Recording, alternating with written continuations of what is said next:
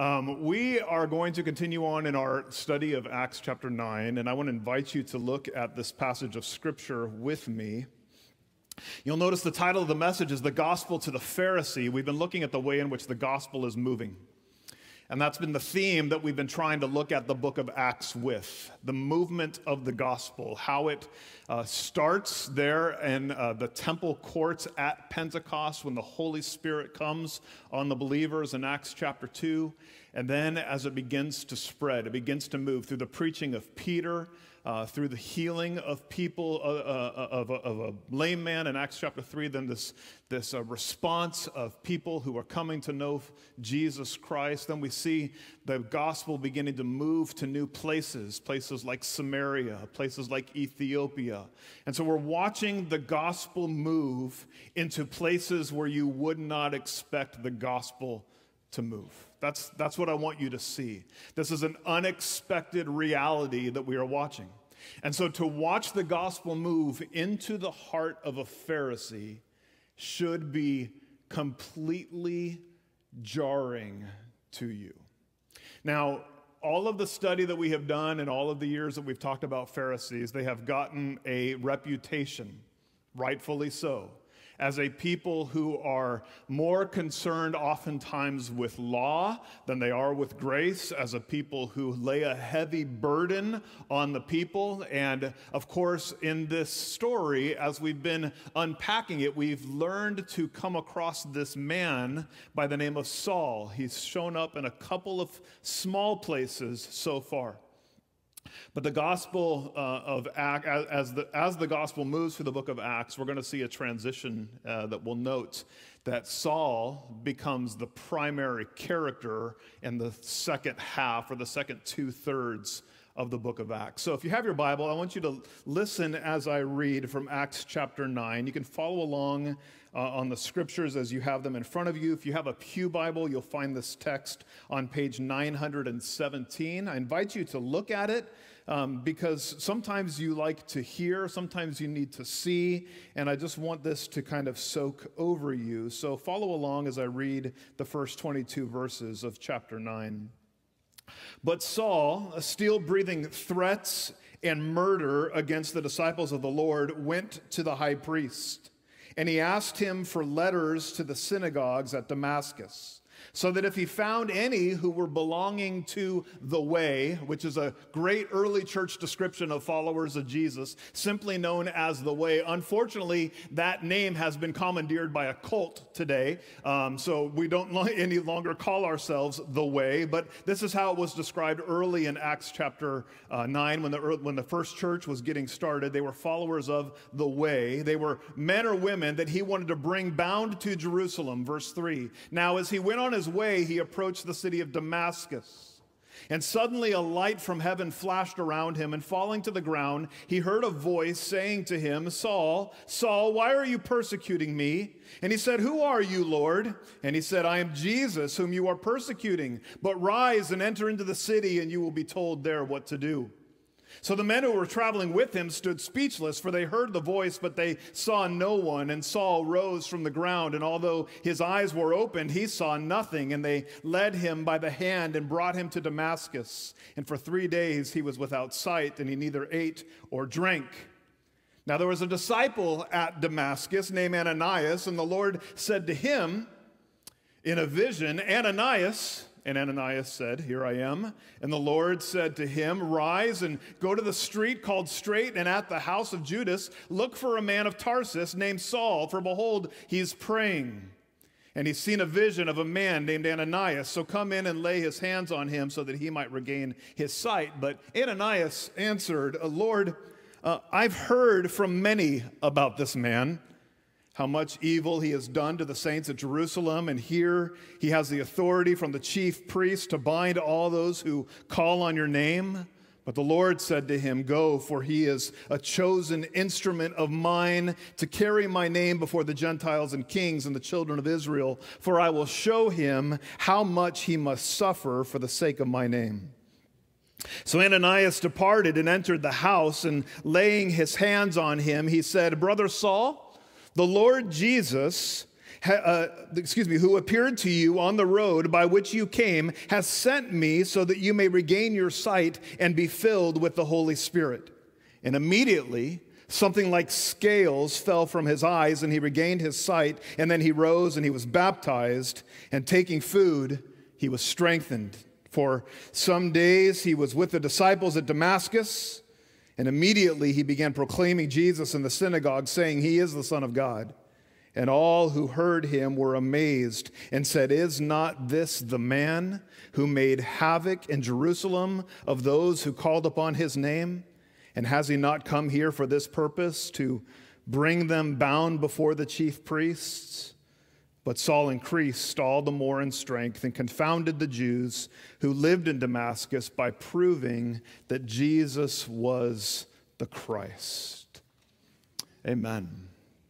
This is a familiar passage, probably, to many of you. It's probably a story that you have heard and read, because the person who is being confronted by the risen Savior in the story goes on to write so much of the New Testament. Of course, the Apostle Paul, we see him here in this passage named Saul. That's his Hebrew name. He later takes his Roman name, Paul. And so as I go throughout this message this morning, if I say Saul or Paul, I mean the same person. So you'll just grant me that permission to use both names in reference here. In this passage, he's known strictly as Saul, and he's known as a Pharisee. He's known as someone who is doing the persecuting of the area. There's a question that weighs heavily sometimes in the air. It's simply this: how are you? Do you like that question, or do you not like that question? I made a point this morning to not ask people, "How are you?" At least in my head, I made a point to not do that. But the reality was, as I probably said it 4 or 5 different times, because it naturally just kind of falls out of my mouth when I greet people. And we were talking as a pastoral staff this last week, and we were talking about mental health issues and sometimes how this question can be a very difficult question for people to answer. Because oftentimes the person asking it doesn't really want to know the answer. And oftentimes the person who's receiving that question doesn't really want to give the answer. And so how are you weighs like this heavy weight sometimes, where I don't really know what I should do with it. The question, how are you, is a question of being. What is your state of mind? It's actually a really deep question, and we just kind of toss it out there. Hey, how are you? Okay. Oh, I was just getting ready to tell you all this stuff. Oh, yeah, okay, good. I'll talk to you later. There's another question that's really deep, and you just take one letter and you move it to the front. Who are you? Who are you is also an incredibly deep question. It's a question not of being, it's a question of identity. Who are you? How do you identify? What are you known for? See, this question of identity has become really polarizing in our day. We like to have a label and try to answer this question, who are you? And if someone were to ask you the question, who are you, how would you consider answering it? You might answer it on the basis of your title. I'm a manager, I'm a supervisor, I'm the principal, I'm a doctor. So it might be something associated with a title. It might be something associated with a degree that you have earned or an honor that you have gained, an accomplishment. I'm a varsity athlete. I'm a salesperson of the year. I'm a mom. I'm a daughter. We have all these different categories by which we answer this question, who are you? Maybe you're tempted to answer this question according to gender and or attraction. This is very popular in our day. I'm male, I'm female, I'm non-binary, I'm gay, I'm straight, I'm bisexual. I have all these different labels by which I identify who I am. And so many people are looking for a way to demonstrate their identity. I'm married, I'm single. Sometimes it's a political identification. I'm Green Party, I'm independent, I'm Democrat, I'm Republican, I'm whatever. And you fill in the blanks, and this becomes your identity. my heritage. I'm French. I'm Japanese. I'm black, indigenous, person of color, or use that acronym. These are deep, deep identifiers that we find to try to make sense of how we fit in the world. Do you do that? Do you try to answer this question with a label of sorts? Have you found yourself using one of these titles, one of these accomplishments, one of these things to demonstrate who you are? You see, Saul, in this passage, introduces this identity in his own life, where in Acts chapter 9, we learn that he is a man who knows who his identity is and is willing to articulate it as such. I think if you were to ask Saul, who are you? He would say something like, I am a law-abiding Jewish Pharisee who is a student of Gamaliel. In fact, if you go through the book of Acts, if you go through some of the Pauline letters that he writes later in his life, those are often some of the things that he used to identify himself before this encounter with Jesus. He identified himself as a Jew. His heritage was very important to him. In fact, he calls himself a Hebrew of Hebrews, from the tribe of Benjamin. He wants people to know specifically which clan he is a part of. He is a Pharisee. This is his political and religious affiliation within the camp. This is an identifier. I was a Pharisee of Pharisees. I studied at the feet of Gamaliel. I gained a degree in studying at his feet. Paul's identity before coming to faith in Jesus Christ, before this encounter on the road to Damascus, his identity was bound up in his cultural, religious, political heritage. Do you find yourself identifying in similar ways? Don't shake your head no. Yes, you do. You bind yourself up according to politics, according to accomplishment, according to heritage, according to gender. And I'm not saying that those things are wrong in and of themselves. What I am saying is that they are not the core of who you are. And what's happening in Acts chapter 9 is that Paul is having an identity crisis. Maybe you have as well. Trying to figure out who am I and how do I fit into this world. You see, the interesting thing about identity is that identity often leads to purpose. If I know who I am or who I think I am, then I will act in a particular way that follows who I am. Does that make sense? If I identify as this, then my actions must do this.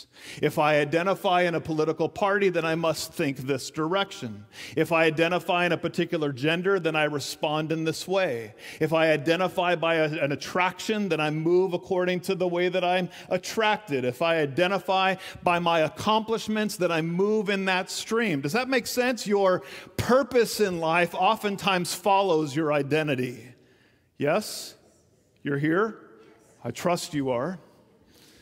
Your purpose in life follows your identity. So for Paul to say, I'm a Jewish Pharisee, law-abiding, Torah-following, follower of the Old Testament law, student of Gamaliel, this is my core identity. Therefore, here is what I must do.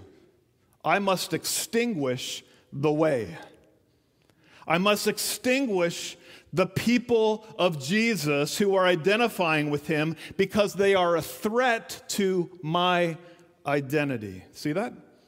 Paul is acting as a persecutor of the early church in line with who he sees himself to be. His actions are consistent with how he has identified. Because this is who I am, therefore this is what I must do. I identify as this, therefore I do this. And you and I do the same thing. We find our identity, or we suppose what our identity is, and then we act in accordance with what we believe we are. Saul is persecutor of the Jesus followers, and this was consistent with his identity. He knew where he was, and he acted consistently with it. Look again at Acts chapter 9, verses 1 through 6. It says that Saul is still breathing threats and murder against the disciples of the Lord. That is an extremely descriptive sentence in the original language.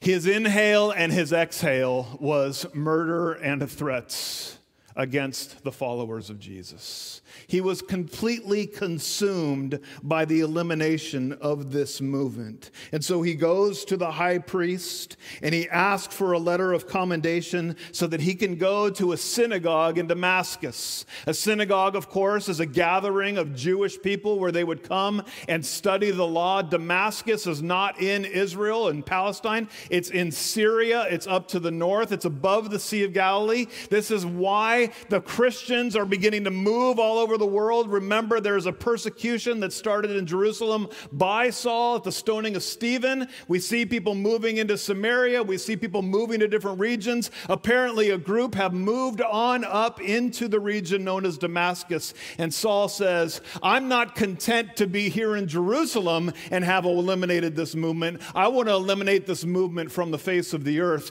Can I please go to Damascus and bring them back so that we can have a trial for them for the heresy and the blasphemy that I think they are speaking? This was consuming his thoughts. He was living out his identity clearly. He wanted to find any that were belonging to the way, men or women, so that he could bring them bound to Jerusalem. And so he went on his way, and as he approached Damascus, suddenly a light fell from heaven, and it shone around him. And falling to the ground, he heard a voice saying to him, Saul, Saul, why are you persecuting me? And he said, Who are you, Lord? And he said, I am Jesus, whom you are persecuting. Rise and enter the city, and you will be told what to do. Here is where the identity crisis begins. I thought I knew who I was. I thought I knew who God was. And now on this road, as I am going to do what I think is the work of God, I am acting out the law as I think it should be acted out. I'm doing what I'm meant to do, and now I'm being stopped. And I'm not just being stopped by a group of people. I'm being stopped by a light and a voice and a resurrected Savior who is coming to me and saying, Saul, what are you doing? This is jarring to him. Saul, why are you persecuting me? Notice that. Notice how personally Jesus takes the persecution of the church. He doesn't say, why are you persecuting those people? He doesn't say, why are you persecuting that group up in Damascus? Why do you care? He's not saying, why are you concerned about a group of people that you've never met? He says, why are you persecuting me? Later he says, I am Jesus, whom you are persecuting. You see, Jesus does not see the church as an it, as a thing, as a building. He doesn't see the church even as a group of people, disconnected however they are gathered together. He sees the church as part of himself. Why are you persecuting me? The church is an extension of Jesus, and he has so united himself to the church that he sees them as one and the same. What you do to those people, you are doing to me. If this is true of Jesus, that he sees himself intricately united to his people, the church, then shouldn't we see it the same way? Shouldn't we see this gathering that we have here as a gathering of Jesus followers who gather to honor the name of Jesus? We are not here as disparate people. We are here under the banner of what Jesus has done for us. He's brought us together. In fact, throughout the scriptures, Jesus knows his identity as well. He identifies as a son of God. He identifies as the husband of a bride, and his bride is the church. And he sees himself uniquely tied to that relationship. If some of you were to come to me and say, Pastor Jeff, we'd love to take you out to dinner, but could you not bring Heather? She's a little embarrassing and awkward. We just would rather avoid that if possible. You and I would have a problem because she and I go together. And where I go, she goes. And where she goes, I go. That's the promise that we made to one another. So for you to say, can I have some of you but not some of her, that doesn't work. Amen. In the same way, we can't say, I want some of Jesus, but I don't want his church. That doesn't work. That does not work in the economy of God. And brothers and sisters, over the last year or two, we have been tested in this to determine, do we really hold to his church? Yeah, we love Jesus, but his church is a little bit embarrassing sometimes. You ever heard people say that? I love Jesus, but not the church. Oh, man, I hear that all the time. Oh, yeah, I love God, yes, but I don't really want to associate with those people because they're strange. In fact, I think that the way that they live and act probably embarrasses God, so you know what? That's probably true. The way that we live and act probably does embarrass God. The way that you live and act personally probably embarrasses God.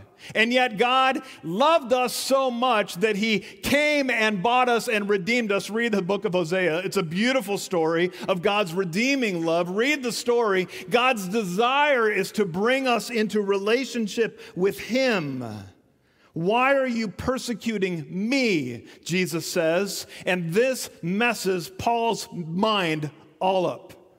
Who is this voice? Who is this one that I see? Why can I see him and the other people around me can't? Why can they hear his voice? Why is this bright light happening? Why can't I see anymore? What is happening to me? My identity is getting scrambled in this moment. Notice what happens in verses 7 through 9. It says this men who were traveling with him stood speechless. Hearing a voice but seeing no one, Saul rose from the ground, and though his eyes were open, he saw nothing. And so they led him by the hand and brought him to Damascus, and for 3 days he was without sight, and he neither ate nor drank. Saul's identity is completely being deconstructed by Jesus. You've heard this term, deconstruction? Deconstruction is this idea of taking apart the way that I think about something. Deconstruction can be healthy and it can be unhealthy. What Jesus is doing to Paul is really important because Saul saw himself as mighty, and here he is kneeling before God.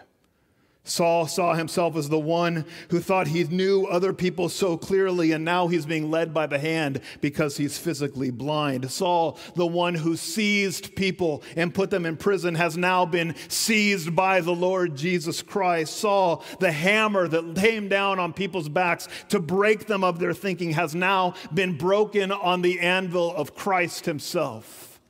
Saul's entire paradigm is being disrupted by what Jesus is doing in this moment. One of my favorite books of C.S. Lewis in the Chronicles of Narnia, maybe it's not my favorite book, but my favorite opening line comes in this story, The Voyage of the Dawn Treader. Do you know the opening line of this book? It's fantastic. It goes like this. There was a boy named Eustace Clarence Scrubb, and he almost deserved it. That's a great opening line. That's a great opening line. There was a boy, his name was Eustace Clarence Scrubb, and he almost deserved it. In this story, Eustace is a problem. He's got an attitude. He's whiny. He's arrogant. We read in the story that he is the only child of very up-to-date and advanced people who send their son off to a progressive mixed school. And of course, Eustace, along with his cousins, get caught up into this enchanted land called Narnia. And in the course of the book, Eustace develops this very evil heart and is transformed in the story into a dragon. And at first he enjoys that, and in time he finds himself to be miserable. And he wants to escape being a dragon, but he doesn't know how to get the scales off. And so the Christ character of the story, the lion named Aslan, comes to him, representing Jesus, and leads him to a pure fountain, a bath to bathe in. Pure water. And here's how Eustace describes the experience in The Voyage of the Dawn Treader. This is Eustace's voice. The water was as clear as anything, and I thought that if I could get in there and bathe, it would ease the pain. But the lion Aslan told me that I must undress first.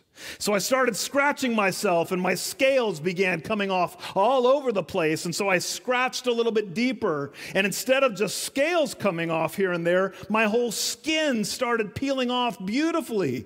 And in a minute or two, I stepped out of it, and I could see it lying there beside me, looking rather nasty. It was a most lovely feeling. And so I started to go down into the water for my bath. But just as I was getting there to put my feet into the water, I looked down and saw that the skin on my feet was hard and rough and wrinkled and scaly just as much as it had been before. And so in the story, Eustace repeats the process and starts scratching and takes off the scales and steps out of the skin, and he thinks he's clean, and so he goes down to the water and he goes to step in, the same thing 2-3 times. And he realizes that he's dejected and he's frustrated. And so the lion says to him, Eustace, you will need to let me undress you. Eustace says, I was afraid of those claws. I can tell you that, but I was really desperate at this point. And so I just lay down on my back and I let him do it. The first tear that he made was so deep, I thought he had gone right into my heart. And when he began pulling the skin off, it hurt worse than anything I've ever felt. The only thing that made me able to bear it was the pleasure of feeling the stuff come off. Well, he peeled that beastly stuff right off, just as I thought that I'd done myself the other 3 times, only they hadn't hurt, and there it was lying on the grass, only ever so much thicker and darker and more knobbly looking than the others had been. And then he caught hold of me. And I didn't like that very much, for I was really tender underneath now that I had no skin on. And he threw me into the water. Oh, it smarted like anything, but only for a moment. After that, it became perfectly delicious. And soon I was swimming and splashing, and I found that the pain was gone. And then I saw why. I had turned into a boy again. Some scholars believe that the character of Eustace is analogous to the person of Paul. One who was proud, one who had a heritage that he was proud of, one who was confident in who he was, and one who sought to take care of his own problem by himself, only to find himself more and more miserable. In fact, if you read the rest of the book of Acts, in Acts chapter 22, and then again in Acts chapter 26, you will see Paul giving his testimony, and one of the things that he says is that the Lord came to him and said, Paul, why are you persecuting me? And in Acts 26, it's added this line, why are you kicking against the goads? That's a weird word. Not the goats, the goads, G-O-A-D-S. What is a goad? A goad is a stick with a point on it that a farmer would use to jab an ox to keep it moving in the right direction. You've heard the term, why are you goading him on? This is where this comes from. Why are you kicking against the goads? I'm moving you in a particular direction, and you're like a stubborn animal who's kicking against me. What is the problem? And what were the goads that Paul was kicking against except watching Stephen die? This had to haunt him. Why is this man so content to die? Why is he not fighting back? Why is he looking into heaven? What does he see that I can't? You have to imagine that in all of the experiences that Saul had in rounding up people, in persecuting the early church, the way that the church responded to his persecution had to haunt him. It had to. Because the people who have been transformed by Jesus Christ interact with the world in a way that does not make sense to the world. That was true 2,000 years ago. That should be true today. When the world interacts with the people who have been transformed by the risen Savior, they should say, whoa, there is something different about those people. They love like I've never seen. They are willing to endure suffering for a cause like I do not understand. There is something different about them. And so here we see Paul coming to the end of himself, taken by Ananias to a house in Damascus. And look what it says in verse 17.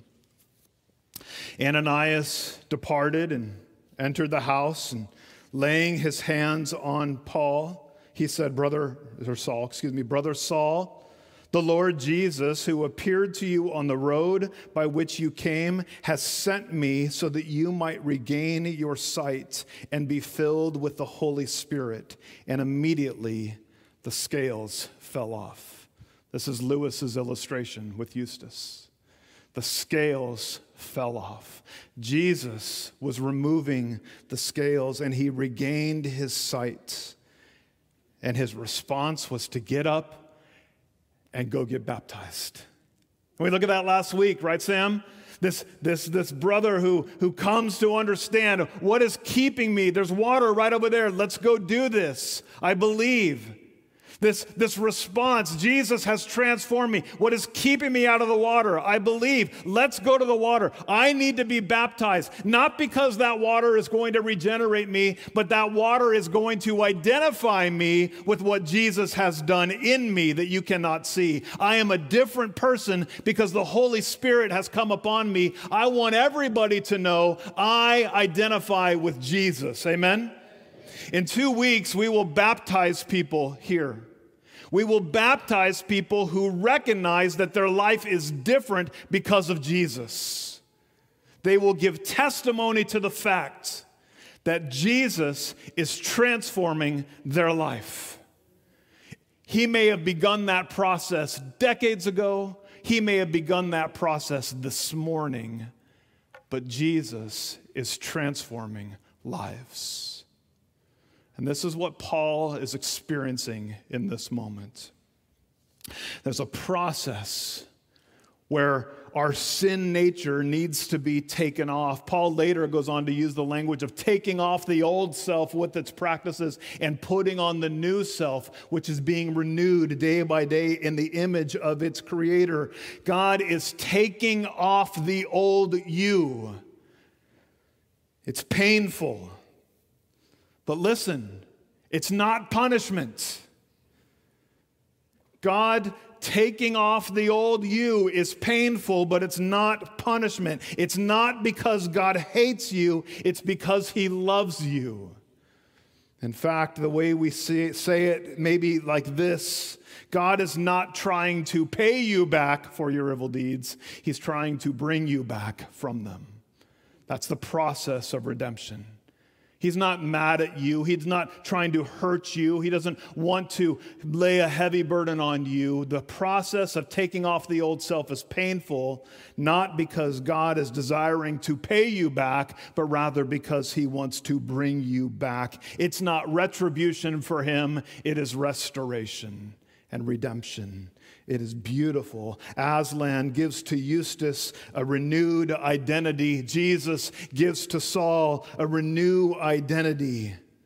And so from this point on, whenever Paul has the opportunity to speak of who he is, he no longer says, I'm a law-abiding Jewish Pharisee who's a student of Gamaliel.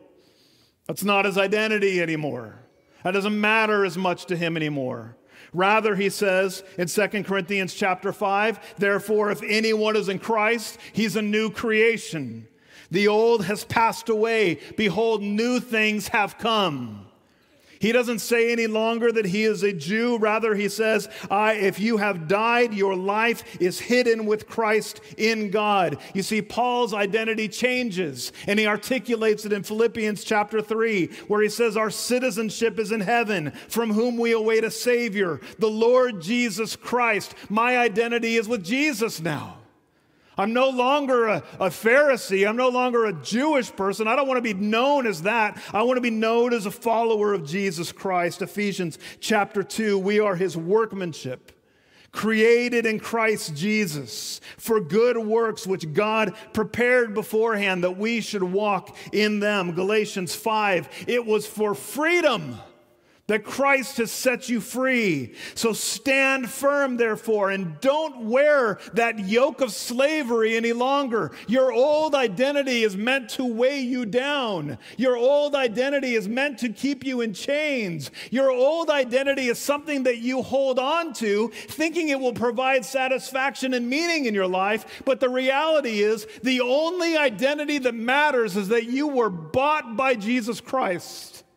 That you are his, that he owns you, that he loves you, that he desires to have a relationship with you, that he's calling you to himself. When Paul's identity is called into question in Galatians chapter 2, he says, I have been crucified with Christ. It's no longer I who live, it's Christ living in me, and the life which I now live in the flesh, I live by faith in the Son of God who died for me, who gave himself up for me. My identity is in Christ. And what happens when a person is converted by Jesus is that their old identity no longer is their dominant identity. Rather, they are a follower of Jesus Christ. And praise God for the way in which he has worked in so many of you through the years, calling you out of darkness and into his marvelous light. Praise God. You are a changed person. You are a redeemed person. You are a person with purpose today. You are not called to live under the shame of your past. You're called to be free. You don't need to identify by the nomenclature of this world. That is not who you are. You are a blood-bought child of God. And he desires for you to experience the greatest freedom that you will ever enjoy. So let us not be a people who identify according to the labels of this world, but let's be a people who are transformed by Jesus. Let's be a people who love in this community like no other. Let's be a people who care for one another like no other, who are gracious to one another, who are slow to create labels. Sometimes the labels come most quickly and loudly in the church. Let's not be label makers. Rather, let's say, I'm a broken person who's been bought by Jesus. Take me as I am. Deal with it. My primary identity is Jesus. And yes, along with Jesus comes all of my baggage. But he has dealt with that. I don't wear that anymore. I'm no longer a slave to that fear. I'm now a child of God. My chains are gone, we sing. I've been set free. My God, my Savior, has ransomed me. And like a flood, his mercy reigns. Amazing love. Amazing grace.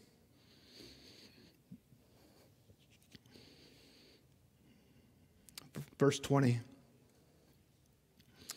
Immediately. How soon? After years of training? 4 Sunday school classes? Equip 101, 102, 103, 104? Immediately, he proclaimed Jesus to the people that he was trying to kill. It doesn't read that way. It reads that he went to the synagogues, and we missed the point. That's where he was going to grab people, to take them in prison. But he goes there not to say, you come with me, and you can be sure when he walked in, people were freaking out. He goes there not to say, those of you that are identifying with Jesus, you need to come with me, I'm taking you to prison. Rather, he goes there and he says, those of you that are identifying with Jesus, you're right. He is the Son of God. He is our Messiah. What I have been doing is wrong, and you Jewish people who have not yet acknowledged Jesus, please come, let me show you how much this Savior loves you. Proclaimed Jesus in the synagogue, saying he's the Son of God, and all who heard him were amazed. And they said, isn't this the guy who made havoc in Jerusalem of all those who called upon his name? And has he not come here for the same purpose, to bring them bound before the chief priests? But Saul increased all the more in strength. And he confounded the Jews who lived in Damascus by proving to them that Jesus was the Christ. Amen? Amen. May we be a people who are so aware of our transformation that the natural expression of our mouth is, I have been changed by Jesus. Please give me an opportunity to tell you about what God has done for me. And as we close our time this morning, we come to a place that allows us on a weekly opportunity to identify again with Jesus. So let me pray as we prepare to receive the Lord's Supper this morning.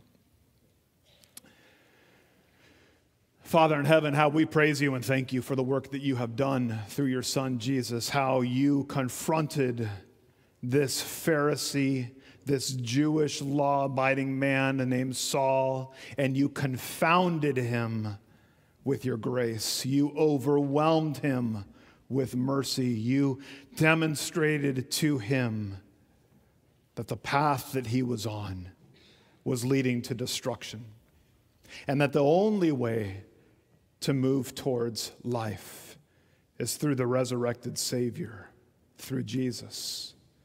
Father, thank you for sending your Son to Saul to change him.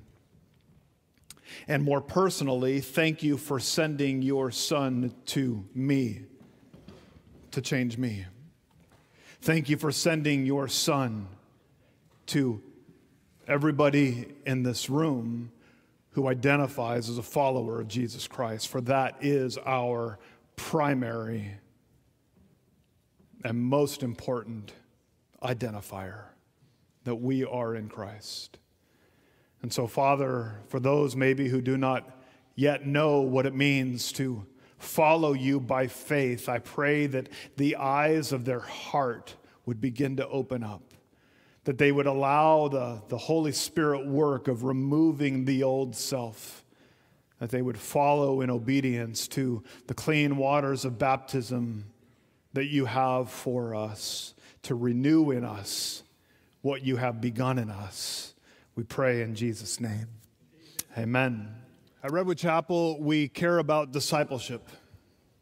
Discipleship is simply the process of learning to become more and more like Jesus, learning to be transformed into Jesus' image. And so we want to be a church that is focused on discipleship, a disciple-making church. And we see in Scripture that that happens best in the context of a relationship, that you have to be walking with other people for that to take place. And so all of our services and all of our small groups and everything that we are doing is done with the goal of creating relational environments for people to learn to follow Jesus. And if you want to know more about how to do that, we'd love to point you in that direction. Some of you have attended Redwood Chapel, and that's great, but you've not yet found yourself into the fabric of Redwood Chapel. And we'd love to help you make that next step into a relational environment whereby you can grow as a follower of Jesus. If you'd be interested in doing that, I'd encourage you to come to the front and find one of our staff members, or go to the information booth, or go to a table out in the lobby, and we will have people around that can help point you in that direction. You can always contact our church office, but the Christian life is not meant to be lived by yourself. And unfortunately, sometimes our church environment is such that you can come and go alone. And that's not the way that that's meant to work. And so we want to invite you into relationship with us. Would you stand with me as we're dismissed this morning? If you're finding yourself as a guest of Redwood Chapel, or you're new here, or I haven't had a chance to meet you, any of those categories fit, I'd love to meet you. So I'll be up here at the front. Please come down and just say hi, and love to have an opportunity to greet you this morning. May the Lord bless you and keep you. May the Lord cause his face to shine upon you and be gracious to you. May the Lord lift up his countenance among you and give you his peace. God bless you. Have a great day.